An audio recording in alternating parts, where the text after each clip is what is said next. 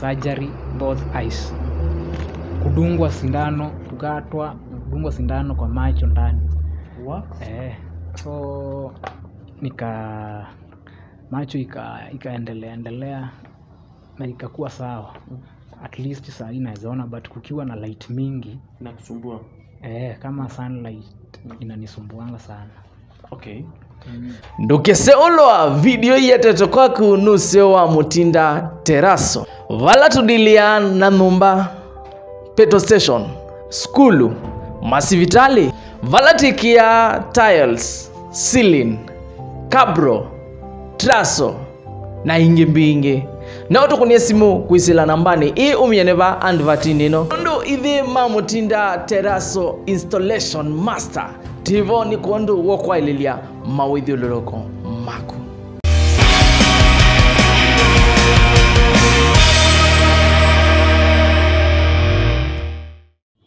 Hello my good people and welcome back again to Rick B TV. Leo tuko na Kims Online Media na Waweru TV, na leo tuko na mgeni wetu na ni vizuri ajiintroduce, atuambie ametokea wapi, anafanya shughuli ipi na ni nini hasa imemleta ndani ya interview today. So wacha atuambie majina na anatokea wapi. Habari yako? Mzuri sana. Kwa majina unaitwa aje, umetokea wapi? Naitwa Eric Munyao, kutoka Makueni, County Mbone East, Sub County, Waiya Ward. Nice. Kavengo location. Uko ndo nyumbani. Uko ndo umesomea. Kidogo unaweza tupe historia yako ya masomo kidogo tu. Nilisomea Wambiti Primary School. Kutoka hapo nika join Changondu High School. Kutoka Changondu nikaenda Maseno University. Wow. Nikafanya political science with IT. 4 years. That's what which year? Uli join university which year? 2016. Like for now, how old are you? I'm 28. 28 years old. So umesoma political science and IT. Political science with IT, Maseno University. That's nice. So ebu kidogo tuelezee ndo watu waelewe the reason tuko hapa. After sasa kusoma university, what happened? After shule, that is Maseno. Nilikuwa na shida kidogo ya kimwili ambayo ilinipeleka hivi yenye ni ugonjwa ya figo. Yenye inaitwa kidney failure. So my both kidneys failed. Both kidneys. After school. That's after umegraduate, umemaliza masomo. And which year is that? Issue ilianzia hapo 2020, hiyo mwaka ya corona. Lakini nikavumilia tu, nikidhani ni ile ugonjwa ya kawaida tu. At that period were you going to hospital? Ni ile tu najikaza tu kimwanaume. Unaenda hospitali? Unasema tu hiyo itapona kumbe. Uko unaenda hospitali? Na ulikuwa unajua shida ni nini? Yaani ulikuwa una feel aje? Nilikuwa na feel tu ile fatigue ya kawaida, kuchoka, unaamka, unatapika asubuhi. So that's wakati umemaliza shule, ulikuwa na sweat sana? Kusweat sana mno. Hiyo wakati ulikuwa shule ulikuwa unaenda? Nilikuwa nimemaliza shule. So ile serious sasa ilianza mwaka ipi? 2021 June. So can you narrate the story tujue ilikuwaje? Ilikuwa, I remember the date, ilikuwa 15th of June 2021. Nikiwa tu hapa Kitengela. Nikaanza kusikia uchovu imekuwa mingi, kutapika asubuhi, kusweat. Unapata siwezi panda stairs. Nikifika stairs ya floor ya pili, nasikia nimechoka, nakaa chini kwanza. Sasa ikaendelea hivyo. Nikaona niende nyumbani kidogo. Si unajua kwa mzazi ndio unachungwa vizuri. Huko ndo kila kitu. Nikarudi kwa mzazi kwanza. Unaweza karibia hii side kidogo? Unaweza karibia? Anisaidie kidogo. Kufika nyumbani ikakuwa ni ile tu pia unajikaza. Si unajua kuwa first born lazima ujikaze. You are the first born? I'm the first born in a family of 4. tuko 4 watoto, wazazi wawili. Okay. So ikaendelea hivyo, nikiwa nyumbani miguu sasa ikaanza nayo kufura, na shangaa kwani mambo imekuwa aje. At that moment ulikuwa umenotice what's the problem? Watu walikuwa wanasema nimekuwa mweusi, nime gain weight mwingine normal. Ulikuwa mkubwa sana? Like okay, initially nilikuwa mkubwa, but kuna ile inaitwa edema, kufura. Ulikuwa unafura sana. Watu but mimi sikuwa na realize. So wakaniambia siku hizi Eric, mbona unafanya kazi gani, umefura, unakaa umejaza. So mimi sikuwa najua shida ni nini. Umekuwa mweusi? Wananiambia nimekuwa mweusi. Initially ulikuwa mweupe? Yani brownie hivi chocolate. So nikaamua hapa lazima sasa ujipee nguvu, juu ni mwanaume na pia wewe ni fast boy. Lakini nikakuja kujua ugonjwa inaanga mwanaume. At that time were you working? Ulikuwa unafanya any job? Nilisimamisha shughuli zangu kwanza nishughulikie mwili. Okay. So nikaamua hiyo sasa, hapo nilimekuambia nikaenda nyumbani, maadhe hakuwa. So ikabidi pia akuje, juu amesikia ukiona Eric ako nyumbani jue kuna kitu iko sawa. Okay. Sasa mzee akamwambia akuje, akaambia maadhe, hebu enda uone kwa nini Eric na si kawaida.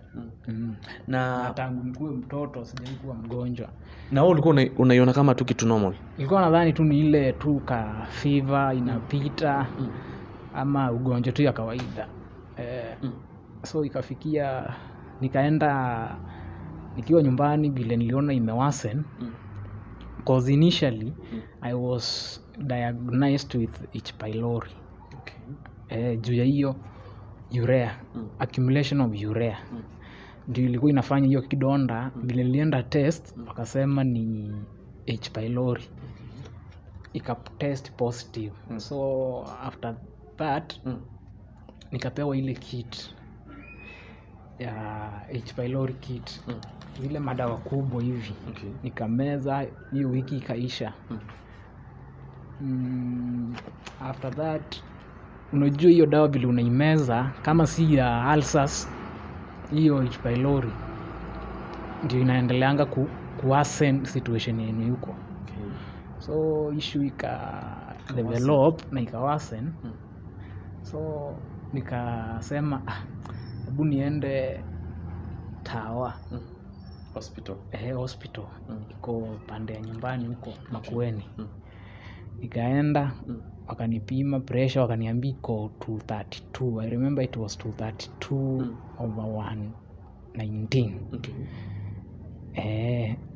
Wakaniambia niko na ulcers. Okay. Na hii ulcers ilikuwa ina test juu ya ile kidonda iko kwa nini ya urea. Okay. Mimi nikapewa dawa za kutuliza hiyo nini kidonda iache kuuma na ndani. So kufika nikarudi nyumbani, unapata kutapika sana na sikuli. So kila kitu napewa inatoka juu ya hiyo kidonda. Hiyo kidonda iwezi sustain kukaa na kitu hapo. So kaendelea hivi, nikaona nimeanza kutapika damu. Juu ya ile kidonda nikitapika, hiyo kidonda inakompresiwa, damu inatoka. So nikaona acha nivumilie tu, itaisha. Nikakunywa hizo dawa nikidhani itaisha. Kukula matunda, beetroot, carrots. Advices zilikuwa mingi. So nikasema hii issue ni kama inawasen. Kuna rafiki yangu anaitwa Alex, akaniambia hebu twende hospitali Mbumbune. Sasa Mbumbune hospital tukafika, wakanipima, wakaniambia natakikana kufanyiwa kitu inaitwa OGD, wajue shida ni nini ya hiyo kidonda. So unajua hii kidonda imeletwa na urea mingi, accumulation of urea in the body, ndio inajichoma hapo kwa tumbo. before kufika Mbumbune naambiwa ati tunaenda sasa, ni referral, ikakuwa referral ya kuendea OGD wote Makueni level 4 na kufika Makueni sasa wakanitoa damu tena wafanye hizo test from the samples. Unaweza karibia kidogo? Utaumia ukiketi hivyo? Nitajikaza tu. So wakapima hizo samples, I think zilipelekwa hospitali nyingine hapo inaitwa Arafa. Zikakuja, kuna kitu inaitangwa creatinine. Sasa ndio ilikuwa juu zaidi. Ilikuwa 4700. Na inafaa at a normal range inafaa ikue around 105. Waliniambia inafaa ikue less than 120. Yeah, kwa mtu mwenye afanyangi hizi jobs ngumu, unaelewa? So results zikakuja, wakaniambia hata wewe una ulcers na hakuna kitu inakaa ulcers kwa mwili yako. But shida ni your kidneys have failed. Huyo daktari mwanamke akaniambia figo zako zisha fail sana na zimeharibika. So ikabidi sasa tukaendelea hivyo, nikalazwa tu hapo kwa casualty because it was a referral. Nikalazwa hapo. So unaona marafiki wangu wa Kitengela bila walisikia nimewekwa kwa ambulance kutoka Mbumbuni tu wote, nao wakakuja wakatoka juu wanashangaa huyu jamaa tumekuwa na yeye hajui kuwa mgonjwa. So samples tests zikafanyika. Nimetulia tu hapo casualty. Mimi nimetulia tu, unajua sasa Madhena haya amefika, ametoka Nairobi. Sasa nashangaa na nini aje. So ikaendelea. Nikiwa tu hapo nilikuwa na simu yangu nifanye shughuli zangu. So ni ile tu unajikaza. Daktari anakuambia hii situation yako ni mbaya sana. Uko hali mbaya sana na hizo figo zako cause with a creatinine of 4700 na urea 75. Niko na hizo nini hapa pia tutaonyesha. Unaweza toa tu. So the first, I think hiyo ya kwanza, hiyo nini ya kwanza iko tu hapa. Naweza sijui kama itaonekana vizuri. Ni imeandikwa 49.6. Hiyo sasa ni urea after some dialysis. Ndio hii hapa. Unaona 40. Sorry, ilikuwa 42.1. Hiyo ni creatinine. But sasa hata normal range inafaa ikuwe around 105.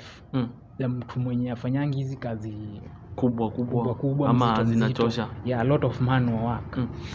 So tukaendelea hivi. Hiyo sasa vile imekuja hii kitu wakatuambia figo zimeharibika zote. Na zinaonyeshana ziko hali mbaya sana.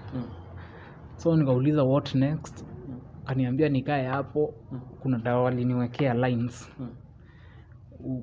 Kuna lines 7, sindano 7 zilikuwa zimedungwa huko. Za maji, sijui nini, paracetamol. Hizo zingine nilisahau. But nakumbuka hizo sindano zilikuwa 7, kuna huku na huku kwa mkono. So ikafikia kuna daktari alikuja sasa. Saa 9. Akaniuliza kama niko na NHIF, nikamwambia yes, niko nayo lakini sijakuwa nikilipia. Unajua wewe unachukua tu lakini unasema hautakuwa mgonjwa, hautalipia.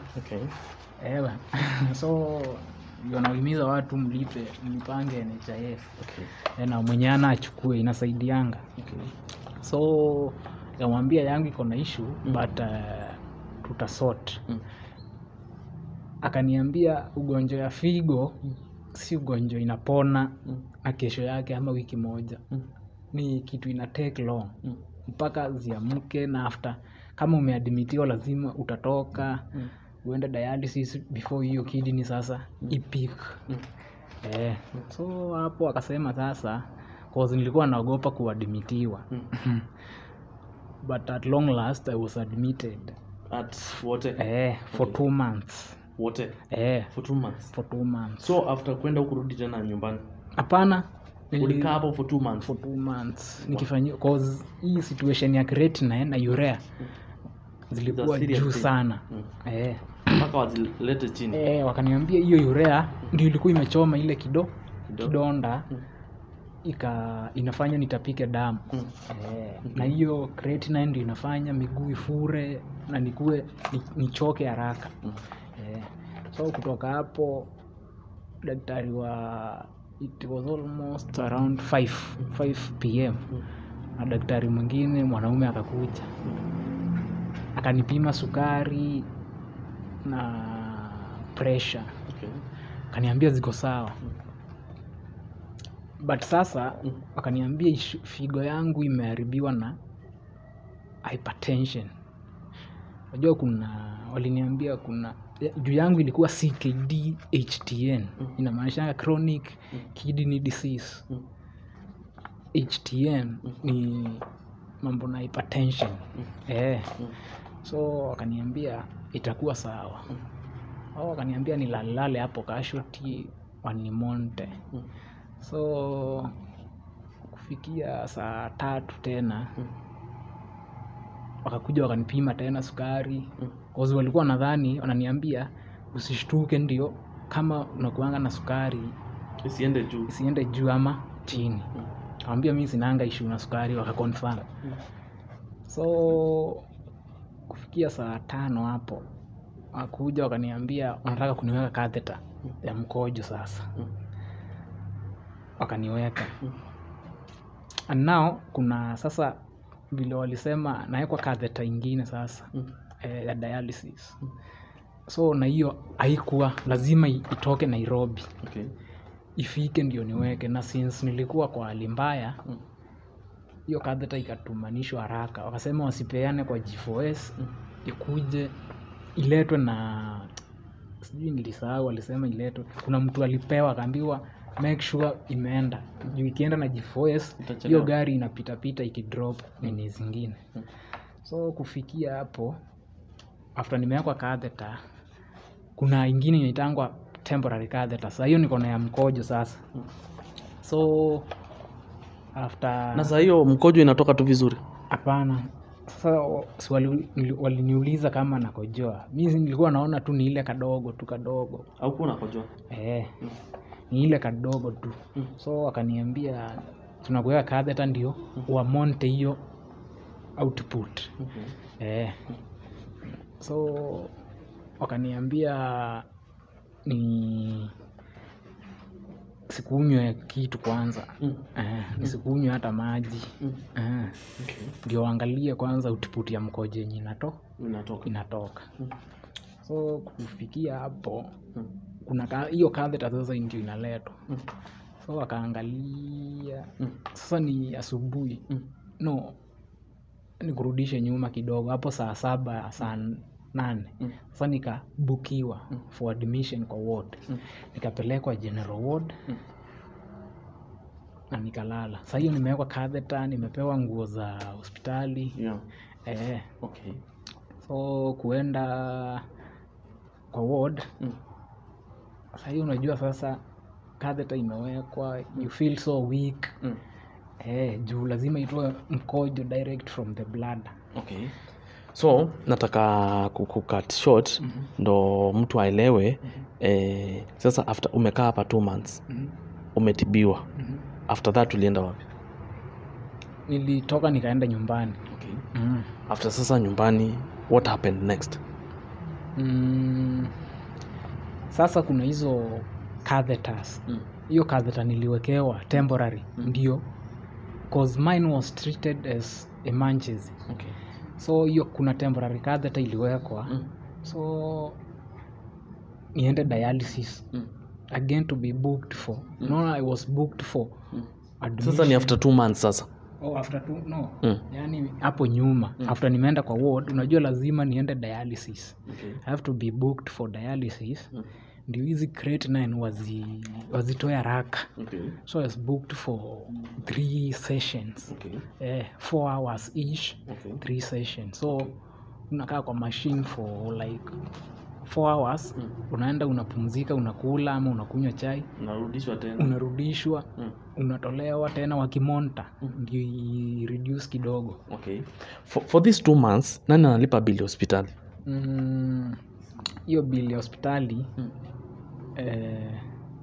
okay, nilikuwa nafanya kazi kidogo alafu pia familia. Like bili ilikuwa like how much? Bili ilifika 268 yenye nakumbuka. But tulikuwa tunalipa in bits. Walikuwa wanasema hii wiki mlipe 60, hii wiki hivyo juu walisema hizo nini ugonjwa ya figo si ugonjwa itapona kesho ama kesho kutwa, ni kitu itakula pesa na itaendelea. Sawa, nice. Umetoka sasa wote, umerudi nyumbani. After hapo what happened? After hapo after nimedischargiwa juu hiyo story ya catheter nilikuwa nakuelezea.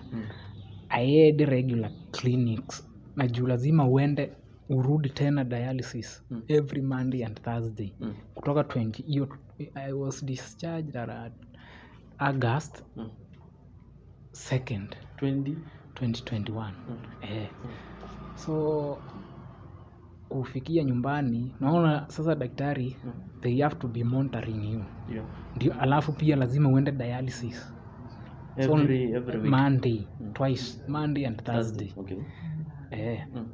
So kuenda hivi wakiangalia flows za catheter, kama catheter imeblock, kama catheter iko na shida ama iko na issue. Na pia waangalie vile hii urea vile inateremka na ina behave au is the creatinine. Na pia waniangalie ndio pia mambo na diet. Okay. Sasa hizo unaenda wote from home to wote every Monday and Thursday. 4 sessions, 2 sessions and each you pay how much? 8500 and is a must. Ni lazima juu hiyo ndio kidney yangu, so lazima ulipie. Hiyo machine lazima ulipie juu ndio artificial kidney yako. Na usipoenda urea inapanda pia utarudi ile. Unaona sasa ulikuwa umepona sasa itarudi tena hiyo accumulation juu ya hizi machakula watu wanakula. Na pia sometimes unajua mtu anakuanga na stress vitu kama hizo. You have shared me a story that kuna wakati ilifika uko joy, kuna wakati ilifika macho ioni, kuna wakati ilifika ukaanza kutembea na inaitwa aje? Scratches. Can you share the story? Sasa juu ya dialysis. Okay, dialysis inasaidianga mtu mwenye ako na shida ya figo. But juu ni machine na Mungu hakuumba mwili wako utumiange machine. So inafikia mahali unapata hii machine ina kudrain. Unaelewa? Hii ni machine au ni mwili. So the moment nimekaa kwa hiyo machine for it's now 2.1 years. From I think hiyo kutoka nipeleko sasa mpaka leo sasa. Hata sasa hivi ndivyo nimetoka. Kwa hivyo hiyo machine huwa kuna vile huwa inakufanya ukue, inatoa yani inakufanya ukue weak. In fact inaweza unapata uko weak kuna hizo hauna nguvu. Some nutrients in the body zimechukuliwa na machine. So that's why unaongea tu polepole, utaki kustrain sana. Hope you understand that. Ndio nimetoka huko. Nastaki sasa kitoka hapa nitaenda tu kulala kidogo. So sasa ilifika wapi ukapoteza, ukaacha kuona, ukaacha kukojoa? Juu ya hii machine. Hii machine inavuta damu, inatoa damu kwa mwili, inaosha yote. Kirudi hivi. Now for 2 years. Every Monday and Thursday. Hata watu wanadhaningi mimi ni daktari. So unaona hiyo kuenda hospitali Monday, Thursday, watu wanadhani mimi ni daktari. Hata wengine wananitanga kila Monday unatoleangwa damu yote kwa mwili, inaoshwa, unarudishwa. Narudi tena Thursday kama leo nimetoka huko. So unaona hiyo damu inatolewa, unaoshwa. So now you tend to be weak. Na kuwa weak unapata mifupa haina zile nutrients and other body components kama calcium yenye inakuanga mzuri kwa mifupa. So it happened that nilikuwa natembea tu and nikasikia tu out of nowhere kitu ati miguu dislocation of the pelvis. So nikaanza kutembea na hizo crutches. So kutoka hapo, but before miguu I had lost my eyesight due to high blood pressure. Yenye pia hii mashine unajua inatoa damu inarudisha, so mambo mingi. So nikapoteza macho yote. But right now macho imerudi? Imerudi naweza soma kitu tu. So ukapata hiyo macho imeenda kabisa. Kufika nikasema sasa, hiyo nilikuwa nyumbani, nikasema acha nikuje nirudi nitoke hiyo dialysis ya Makueni nikuje huku Kitengela, nirudi Kitengela nikuje kusort mambo ya macho. Juu macho ndio kila kitu. Nikaenda Kenyatta wakaniambia kuna hospitali iko hapa Gong Road inaitangwa CTI. Hapo along Gong Road kuna hospitali iko hapo. Nikaenda, hao ndio walinitibu. Nawashukuru sana. Sasa nikafanyiwa surgery both eyes. Kudungwa sindano, kukatwa, kudungwa sindano kwa macho ndani. So macho ikaendelea na ikakuwa sawa. At least saa naweza ona, but kukiwa na light mingi inakusumbua. Kama sunlight inanisumbuanga sana. Okay. So what about ya kutembea nayo, ilifika aje ukaanza kutembea tena? Ya kutembea ni hiyo, nilikuwa natembea tu nikitoka kwa nyumba ile tu evening walk. So kufikia hapo nikasikia dislocation hapa tu kwa kiuno. Kuna dislocation. So nikabidi nikaita watu waniinue. Nikaenda hospitali x-ray, wakaniambia niko na kitu inaitwa pelvis dislocation. Sasa kutokea hapo ndio nikaanza kutembea na hizo crutches. But at least nikikaa sana chini ama nikisimama sana nasikianga ikiuma ama nikitembea. But ndio maana huwa na balance, nasimama natembea hivi tu. Eric, tukirudi side nyingine, you have told me like kukunywa maji kwako si rahisi. Maji sikunywangi kabisa. Ni ile tu huwezi kunywa juu the more umekunywa hii maji hakuna mahali inaweza tokea. Una utafura. Na ukifura ni kitu mbaya sana kwa mtu wa dialysis. Ama hiyo maji inakuanga mbaya sana. Kuna kuanga na kitu inaitangwa fluid flow.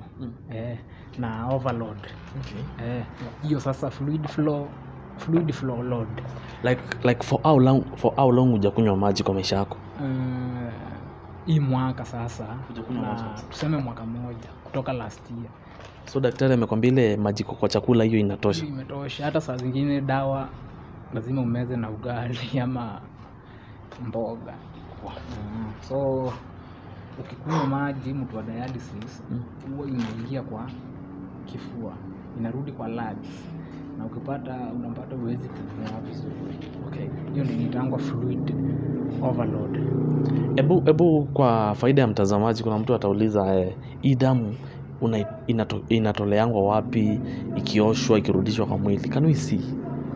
Hiyo damu kwa dialysis huwa inatolewa kwa kitu inaitangwa catheter. No, nauliza sasa kwa mwili. Kuna catheter iliwekwa hapa kwa kifua na daktari huko. Imestay hapo for how long? Iliwekwa hiyo siku nilienda huko. Hiyo siku unaweza ona? Unaweza fungua tu kidogo tu. Hii sasa ndizo hizi pipe zimeingia kwa pipe zimeingia kwa mwili. Hizo ni pipe ziko hapo na mtu hawezi jua. Pole yake. Huwezi jua. Right now Eric, umeniambia ukifanyiwa transplant hii shida itaisha. Na transplant ni very expensive. Na the best thing unafanyiwa tu hapa Kenya.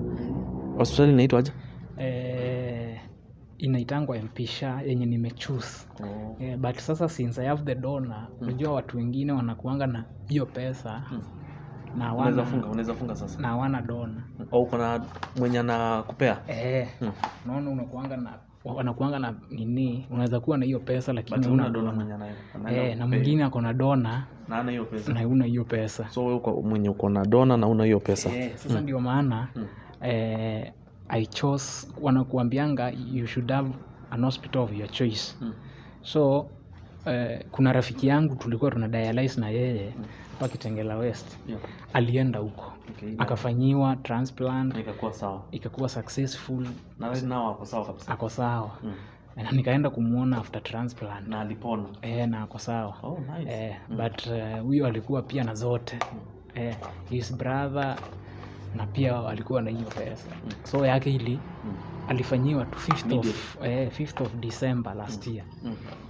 So inakukosti kama pesa ngapi kwa wenye umeniambia ungependa sana wakusaidie? Sasa kulingana na vile niliambiwa na vile niliona hiyo jamaa, kuna vitu zinaitangwa from the nephrologist and other medics. Kuna vitu zinaitangwa pre-transplant workups. Ndio hiyo damu ya donor na yako ziweze kumatch na vitu zingine wanapimanga hapo. They are so expensive. Kuna hiyo vile nimekuambia, kuna pre-transplant workups ama tests. Kuna the transplant itself na kuna post-transplant. Unajua hii ni figo ya mtu amekupea. So lazima manage. So ndio tukaona hizo vitu zote zikiwa 3, pre-transplant, transplant itself na post-transplant. Sasa kumanage cause you'll be on thorough checkups weekly. Na kuna dawa za hiyo kidney zinakuanga expensive. Dose inakuanga pesa mingi, more than dawa za mwezi moja inakuanga more than 25,000. Kulingana na vile nimeulizia. Kuna mwingine pia tulikuwa na yeye Makueni, but huyo nilikuwa nimempata huko. Pia yeye alienda kufanyiwa Medheal. Sasa ni yeye, at least unajua lazima upate hiyo information yote inahitajika nini. So tukapiga hesabu, tunaona we need to raise around 4 million. 4 million. Yeah. Remember these are both kidneys. Siangalia na kuzichunga na hizo madawa. Okay. So Eric, guys, Eric amesema kuna shida ya kidney, the both kidneys, na ameambiwa akienda kufanya transplant, inaitwa hivyo. Akifanya kidney transplant atakuwa sawa. Ameniambia alikuwa mkubwa zaidi ya hii, alikuwa mweupe, lakini as you can see saa hizi ako black, akunywangi maji, ukojoangi, si ndio? For 2 years. For 2 years hajakojoa. Na yani he's going through a lot. Amesoma university na after tu kumaliza university immediately shida ikaanza. Right now anataka kwenda kufanyiwa hiyo kidney transplant na it needs 4 million. Inafanyiwa tu hapa Kenya Mpisha. So kama uko hapo tu na unaweza msaidia Eric, watu wanaweza kusaidia through, kuna PayBill na pia mwenye anaweza taka kunipigia simu. Tutampea namba yangu. Unaweza zipeana zote. Namba yangu ni 0727 97 26 20. Okay. 0727 97 26 20. What about the pay bill? Pay bill ni 805 64 71. 805 64 71. Account Eric. Okay. So pia mimi nitaenda hapo kwa comment section, I'll pin his number, I'll pin the paybill number pia and the account. Amesema paybill ni hiyo amesema, then account ni jina yake just Eric. Tukimalizia right now, hizo pesa unatoa wapi za kulipa hiyo weekly nini? Unajua Najua unasemanga Mungu pia yupo, God provides. That's what I believe. And ever since nikuwe mgonjwa, before sasa NHIF yangu ikuwe inaweza simamia, kuna marafiki tu walikuwa na offer. Right now you are doing it through NHIF? Sometimes, but at times inaweza kataa, maybe haijalipwa, naona. So unasema yenye utapata utalipia NHIF ndio next time pia ikave hiyo issue. I think for today naweza kuachia hapo juu umeniambia hata pia kuongea yako mingi inakuchosha pia. Sitting position umeona tumesumbuka sana, lazima akae hivi juu saizi ametoka. Uliingia saa 9? Uliingia 4 am asubuhi. Nimemchukua hapo kitu I think 12 ama 11 ndo tumekuja tufanye hii interview. Then guys, kama tu unaweza msaidia, unaweza mreach out through your number ama unaweza tuma your contribution through that number. Eric, sisi tunakutakia upone, tunakutakia upate hiyo pesa, ufanyiwe transplant, urudi tena ufanye kazi yako. I know you are a young man, so we wish you the best, and I'm very sure with God everything will be okay. Your last word to your people here. Unaweza taka kuambia aje? Naweza wahimiza tu pia tuchungane na lifestyles. Unajua magonjwa mingi ya siku hizi ni mambo na lifestyles. Cause at first unaenda hospitali unaambiwa uko na hii shida na imeletwa na hii. So at least tucheki hapo kwa mambo na lifestyle. Na pia tukunywe maji. Sawa. Tukunywe maji kama figo yako iko sawa. Maji inasaidianga figo. Sawa. Cause the more umeifanya ikuwe dehydrated, the more unaipea kazi mingi, unaona, na unaipea kazi ngumu. So lakini ukiwa na maji kwa mwili at least itafanya kazi. Utafanya kazi yake vitu vizuri. So I think for today that's the end. Eric amewahimiza chungana na vitu nakula, chungana na vitu nakunywa, na then ya muhimu amewaambia make sure umekunywa maji mingi sana. So guys, please let's stand with Eric. That's it for today. Till next time, bye bye.